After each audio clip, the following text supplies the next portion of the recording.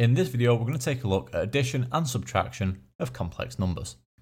Now for addition and subtraction of complex numbers, nice and easy, all we do is we split the real parts up for the complex numbers and then split the imaginary parts up and we add them separately. So what we mean by that, if we take a look at this first example here, is we add the real parts together separately. So 3 plus the 2, so that gives me 5. And then 2i plus minus I, that would just simply give me I. Okay, and that gives us our new complex number there. Okay, so like you can see, all we do is we split the real parts up, add those or subtract those separately, do the same for the imaginary part. So we'll take a look now at the second example here. Again, just doing what we did for the first one, but this time we're subtracting. So 2 minus 3, so just be careful with your signs here. So 2 minus 3, that would give me 5. And then 6i minus positive I, well that's just the same as 6i minus I, that would give me 5i.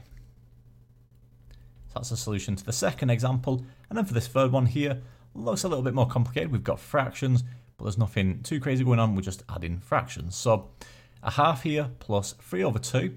So because they've got a common denominator, that would just give me 4 over 2, which we can simplify to give us 2. And then 3 over 4i plus 1 over 4i. That would give me 4 over 4i, which is just simply I. So we get 2 plus I there. Okay. So like you can see, nice and easy. So that's 3 examples we've worked through together. Now there's 3 practice questions for you to have a go at. So like always, pause the video now, have a quick go, and then we'll take a look at what you should have got. So hopefully you managed okay with these. Let's take a look at what you should have got now. So for this first one here, again, just splitting this up into real parts, adding those or subtracting those separately. So 1 minus 4, that gives me minus 3.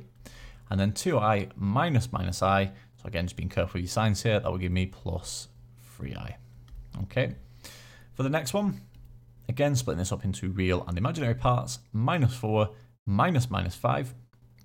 So again, just being careful, that would give me 1. And then 2i minus 10i, that would give me minus 8i there. Okay.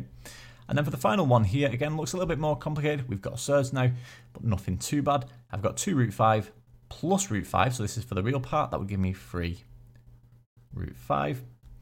And then we've got I plus 3i. So I plus 3i, that would give us 4i there. And there we have it. So those are the solutions we should have got for these 3 practice questions.